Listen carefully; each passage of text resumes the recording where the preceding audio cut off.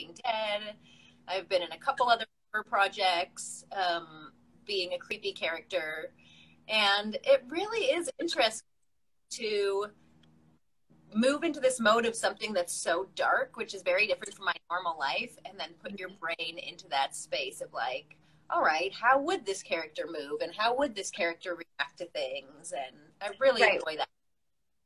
Yeah, I just think that's super interesting because I personally haven't done a character to which their movement and their body language was such a big part of creating that character. Like, obviously every character that you play is gonna talk differently and walk differently, but Aisha was really kind of an extreme version of that, and I find that really cool. Yeah, it was an awesome process.